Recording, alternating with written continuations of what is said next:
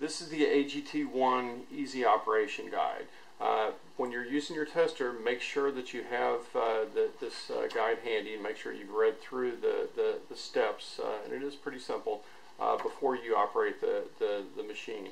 If you purchased one of the machines and it doesn't have one of these, they can be downloaded from the Gemoro Products website. But this is very simple steps. Make sure you're using this. If you have any questions, never hesitate to call our 800 number, 527-0719. We'll be happy to help you. Thank you.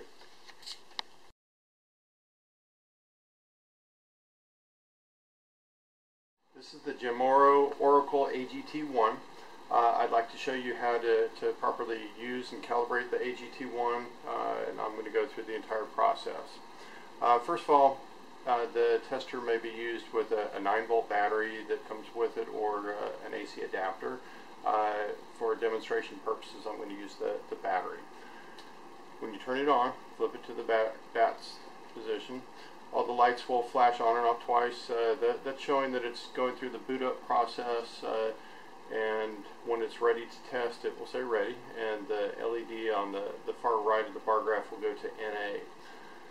Once this is done, the next step that you go through is, after you've got your pen probe plugged in, you want to take your pen probe tip and you want to dry it on a paper towel.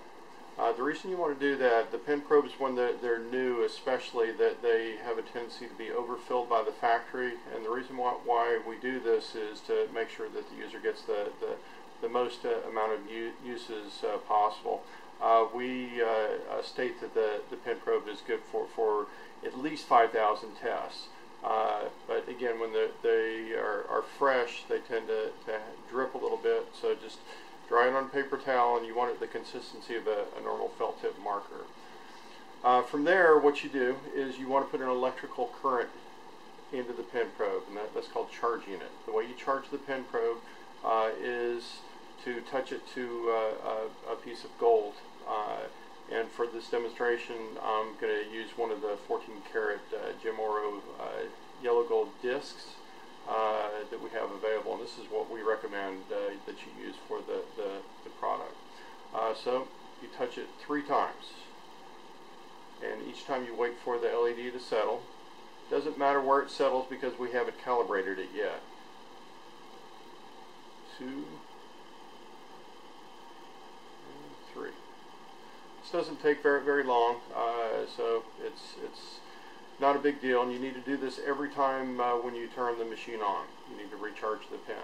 So now that the pen probe is charged, the next step is to calibrate it. Calibrate it, touch the 14-karat yellow gold again, and then hit the calibration button. Wait for it to settle. Now, one thing I didn't do that we do recommend, especially if you're using the same calibration piece repeatedly, is to file the calibration piece. In this case, again, we're using our calibration discs, but oftentimes 14-karat gold that you may use from your scrap gold may have an 18-karat or higher carat plating on it to make it appear brighter or more yellow.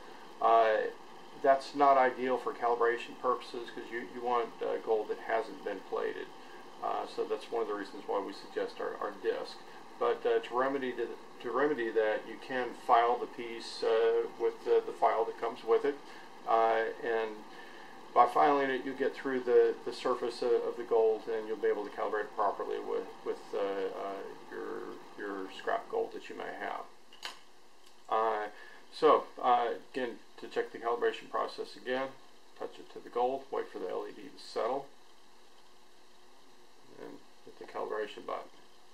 It needs to go in the center LED. That needs to light up. Again, checking it. That's showing that it's calibrated. From there, we're ready to go. Now, I have some different gold samples that we can test. I neglected to file this. First thing you want to do, you always want to file the gold that you're about to test, and you want to test the area that you file. A simple test like this or I'm sorry, simple scratch filing like this is what you want to do. You don't want to file over the testing plate because that'll make gold particles fall on the plate. So you file it lightly, and it doesn't matter how you have it positioned on the plate, but you want to touch the area that you filed. In this case, we're 18 karat. Again, filing again. Touch the area that you file. This is 10 karat. Once again, file. Now, as you notice, we're using the diamond file that comes with it. Periodically, you want to take that file and wipe it off with a towel just to get the particles off of it, because it will have some gold particles or platinum particles on it. So when I touch the platinum, as you notice, it goes to the PT section on the far right. It is acceptable if it also goes to the NA at the far right. That's just part of the programming, but typically it will go to the PT, especially if it's filed. Periodically, take the pen probe and wipe the tip with the paper towel again. That's going to take any gold particles that will start to accumulate on the pen probe over a period of time. The pen probe has a special saline solution in it, and you'll notice that periodically crystals will form on it. That's fine. That's just a natural process of the salt. But wiping it on a paper towel will remedy that. Also, you'll notice that over a period of time, it will start to get darker on the end of the pen probe. Again, cleaning that with a paper towel is fine. You never want to use any water or cleaning solutions. To clean it, just a dry paper towel that's clean is all that's required. Also, when you're testing, make sure that you test with the very end of the pen probe. That's important. You will potentially get an inaccurate test if you test with the side of it. It has a tendency to go up a little higher than it actually is. But using the very end, you'll get accurate results every time.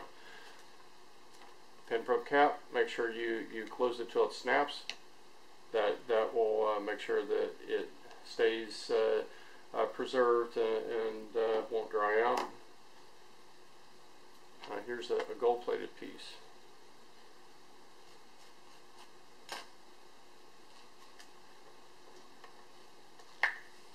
Same process. Test it where you filed, and it says NA. Now, when you're testing, make sure that none of the saline solution accidentally spills over and touches the testing plate while you're calibrating or testing, because that will short out the test. It won't hurt the unit, but it will give you a bad test.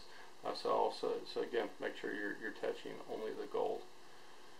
And we're back to 14K. Other than that, when you're testing white gold, just things to look out for. White gold is very commonly plated with rhodium, and the reason for that is to make the white gold whiter or brighter.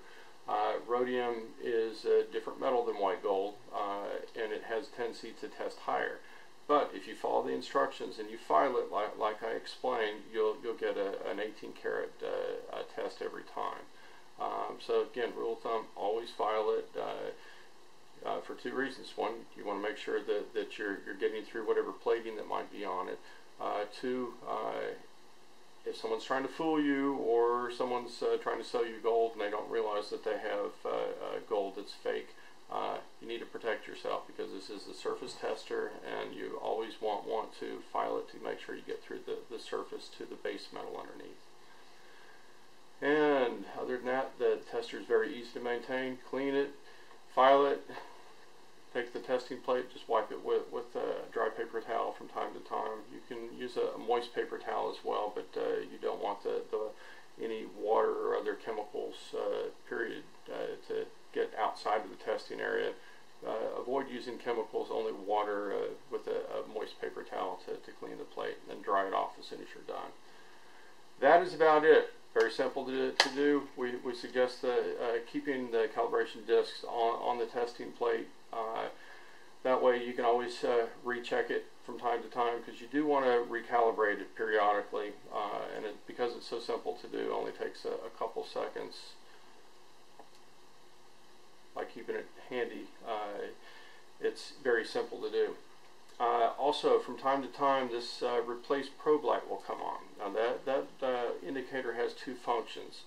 One function is obviously if the pin is been used up, that light will come on indicating you need to replace it. The other indication is if the unit is out of calibration. So if that light comes on, the first thing you should always try to do is calibrate it.